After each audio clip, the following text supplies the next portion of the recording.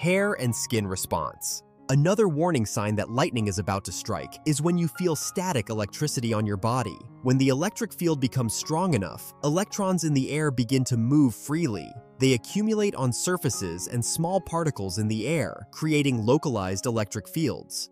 Human hair and skin respond quickly to this charge. Each strand acts like a tiny antenna reacting to the field's pull. You might also feel a tingling sensation on your skin, especially on your arms or head.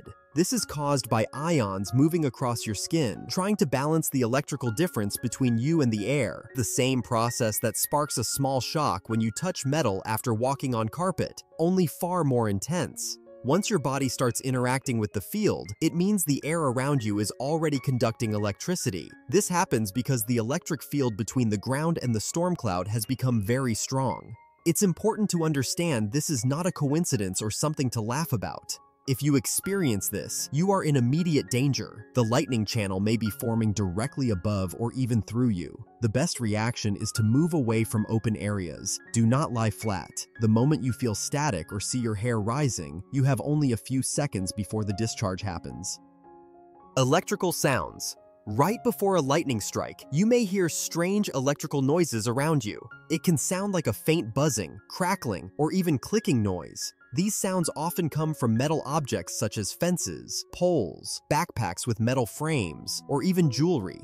What you're hearing is electricity moving through the air, small electrical discharges that happen when the electric field becomes extremely strong. The electric field forces electrons to jump short distances between nearby objects, creating quick sparks that are too small to see but strong enough to hear. Metal surfaces amplify these effects because they offer an easy path for electric charges to move. A continuous buzzing usually means the air is already ionized. Short, sharp clicks often mean tiny sparks are jumping between objects. The stronger and more frequent these noises become, the closer the atmosphere is to reaching its electrical limit. If you ever hear this sound, do not try to locate where it's coming from. Move away immediately from metal objects and open areas. The next discharge is often a full lightning strike. Blue glow. Sometimes, lightning also gives a visible warning just before it strikes. You might see a faint blue or purple glow on metal objects, tree tips, or poles.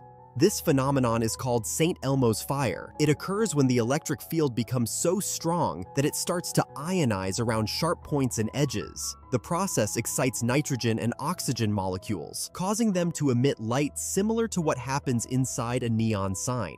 In some cases, you might also notice thin, fast flashes rising upward from the ground. These are microstreamers, the first stage of a lightning channel forming. Sharp or pointed objects, such as antennas or treetops, help concentrate this electric field, making the glow more visible there. In other words, microstreamers are thin threads of ionized air that begin rising from the ground, searching for a connection to the cloud. When those threads link up with a downward leader from the storm, a lightning bolt completes the circuit.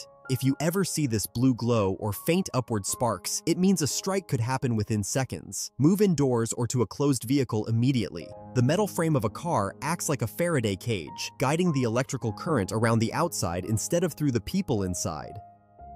Ozone and metallic smell. Just before or right as lightning is about to strike nearby, some people notice a sharp, crisp smell in the air. This smell is ozone. You're likely familiar with it, the same sharp scent you notice around photocopiers or large printers. As these machines work, oxygen molecules in the air are converted into ozone, creating this distinctive smell. This chemical reaction occurs naturally during strong electrical discharges, even before the lightning channel fully forms. The higher the charge in the atmosphere, the stronger this smell becomes.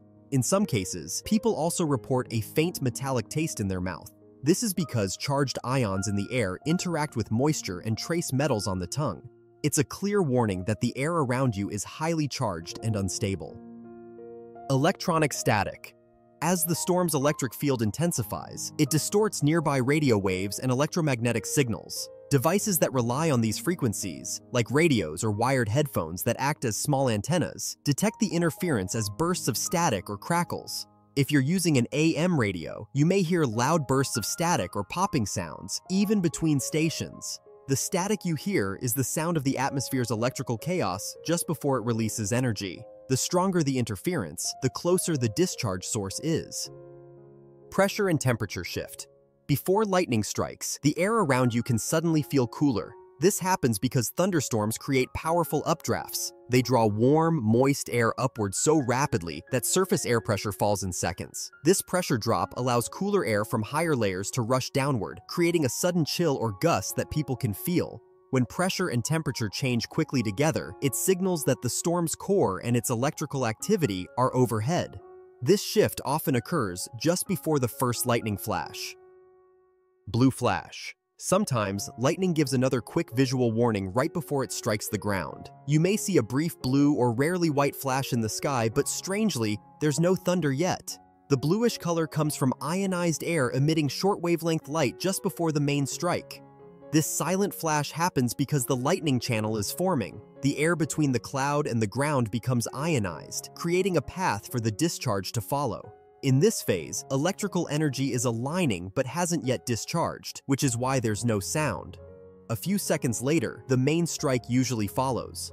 If you notice such a quick, colorless, or bluish flicker without sound, it's one of the last warnings you might get. If you liked this video, don't forget to subscribe. I'll see you in the next video.